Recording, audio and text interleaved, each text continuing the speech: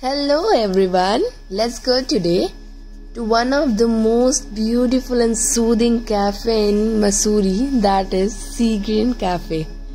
I will take you along with me to the trip of this Sea Green Cafe. Come along with me, we are entering the cafe now. This is the sitting area, for those who wanna sit inside and chill and eat.